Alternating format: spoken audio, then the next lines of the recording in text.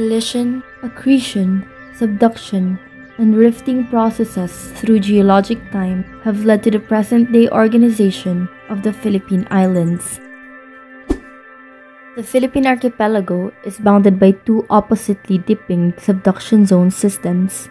The western margin subducts eastward, and the eastern margin dips westward. Excess stress generated from subduction along the trench systems are assisted by the left lateral north-south trending Philippine fault system, which cuts across the entire archipelago. In this video, we focus on the beautiful islands of Western Visayas.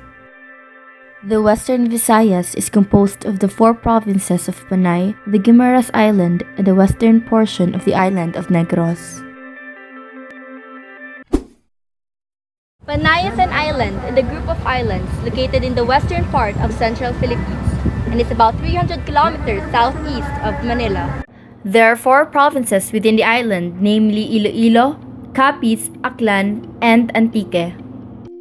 The geology of the islands of Panay in central Philippines provide a record of the collision event between the Philippine Mobile Belt and the North Palawan Block due to the Eocene opening of the South China Sea.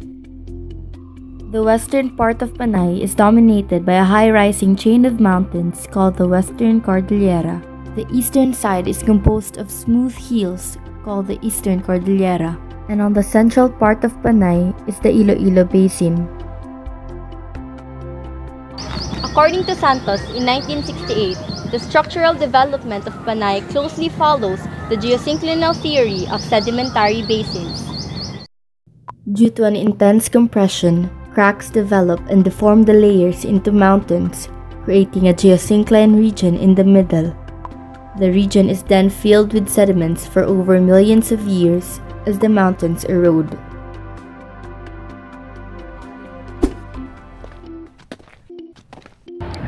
Panay Island is divided into four terrains: the Eastern Volcanic Terrain, the Iloilo Basin, the Western Range, and the Buruanga Peninsula.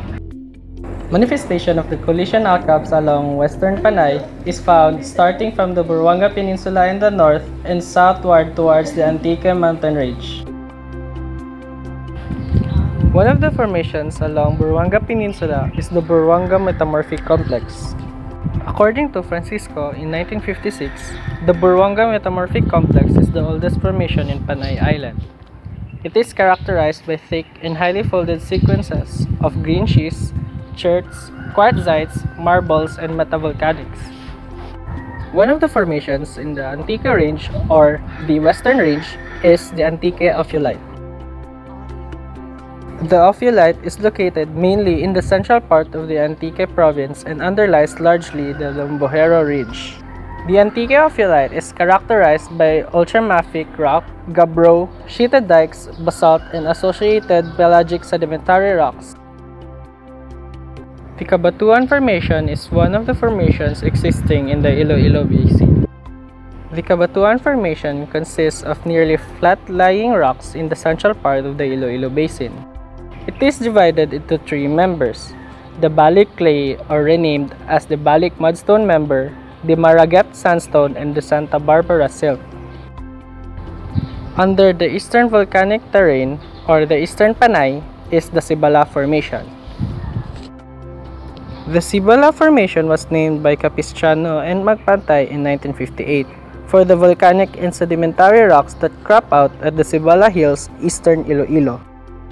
The formation is a sequence of basaltic to andesitic lava flows with interbeds of coarse pyroclastic rocks and fine tuff and sandstone. Guimaras is an island province in the Philippines located in the region of Western Visayas. It is located southwest of Panay and is separated from Iloilo by the Iloilo Strait. Based on regional tectonic setting, Guimaras Island could experience earthquakes related to subduction along the Sulu Sea Trench and Antique Trough dipping east.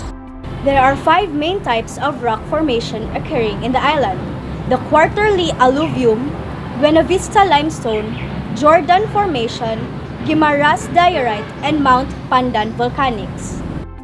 Geologists have concluded that the island was once part of Panay.